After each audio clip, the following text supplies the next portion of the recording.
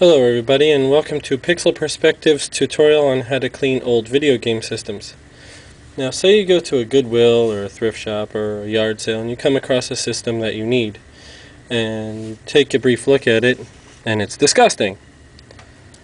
Now you might at first glance say, that's disgusting, I don't want it, I can't use it. But what if the price is just too good to pass up? Well, I'm here to tell you today there's always hope. I restore old consoles as a hobby. I've always enjoyed doing it. I've always enjoyed bringing fresh life to an old grimy system. Now today hopefully I can show you how. The things you'll need in this project are toothpicks, which I'm making a mess with,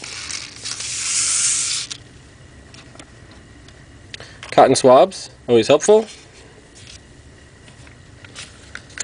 your generic everyday spray bottle. I have a mix of alcohol and water in here, about 2/3 water, 1/3 alcohol. Paper towels. Cheap toothbrushes. Of course you can get a pack of 4 or 5 toothbrushes at the dollar store. Sometimes you will need a gum eraser. Don't think we're going to need it today.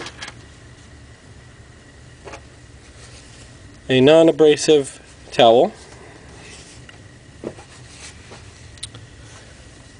and last but not least you will need some Novus plastic polish. This is the most important thing for restoring old consoles, and I'll explain why later. I'm going to take an interesting approach to this, and I'm only going to clean half of the system so you can see afterwards the difference. I'm going to use some painter's tape here, cover up half of it. Now the reason I'm using painter's tape is because it's very easy to remove without leaving sticky residue.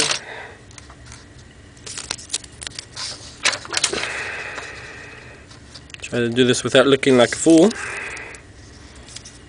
Seems very difficult at the moment. There we go. Alright, now we got half of the system covered. Let's go. The way I like to do this is by taking one of these Q-tips. I use these hard colored toothpicks because they're very versatile and they last longer. And you'll want to smash in one end on a hard surface. That makes the tip not so abrasive, and it almost has like a paintbrush effect. You'll want to moisten it, the crushed end. And you'll want to start by working on the small details. Any small crevice or groove, you'll want to scrape out the grime first. Now of course it's going to make a mess everywhere and not be pretty, but this is essential for getting the system 100% clean. Of course later, not on this video, I am going to clean the insides of the lid. But since this is just a small video, I'm sure you'll get the point. I'm going to take the side here. Now this is a perfect example of why you'd want a toothbrush.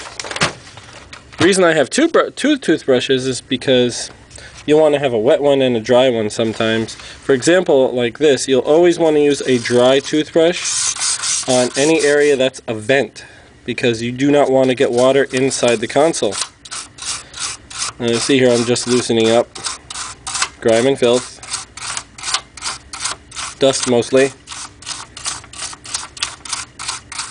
and all the grooves here.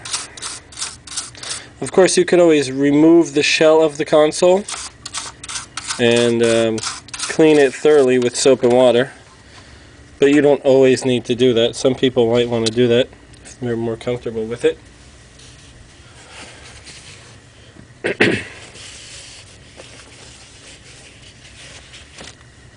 We're going to want to get the back. There it is here. Just pull it in there. Get that little grime out, because when I wet it, I don't want to make some muck in there. That'll be bad for the system. Very bad. Now what you want to do is take 2 regular sized paper towels and fold them in half. and moisten them with your alcohol and water solution so that it's damp. You don't want it soaking. And you'll take your Novus, and you just want to put a little bit in there. This Novus is expensive.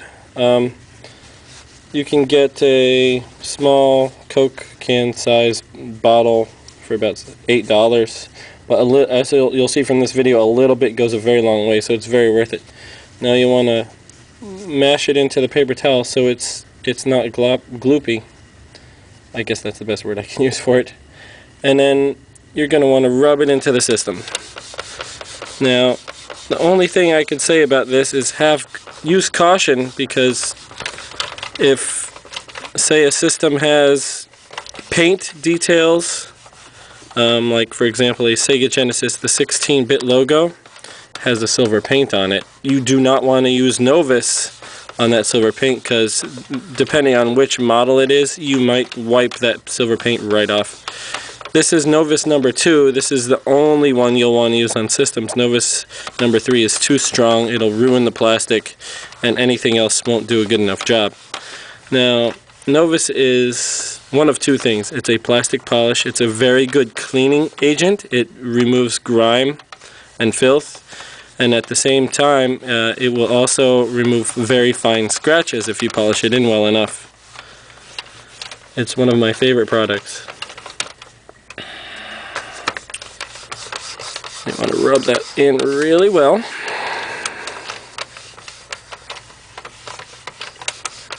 Now, I've seen videos on YouTube where people use WD-40 on systems and different kind of abrasive chemicals that might catch fire.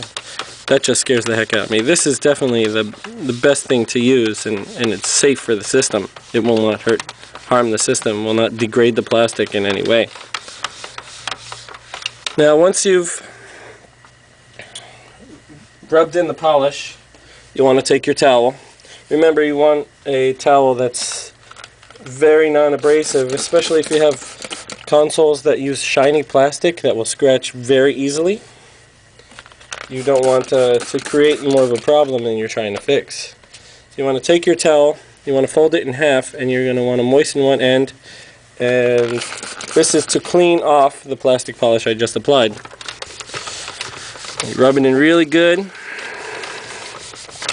Make sure you don't leave any Novus, because it does get crusty when it dries, and that would not be pretty at all. Okay, now you're going to want to fold the opposite direction so you have the dry end, and just dry the console off. Now you make sure when you're using the wet side it is not soaking, because once again you don't want to get liquid inside the console. Just want to, moisten it and clean it and get nice and clean. Now, this top of this unit is actually finished. There are many other consoles that I will try to do cleanings of in the future that are much more difficult to do than a Sony PlayStation 1.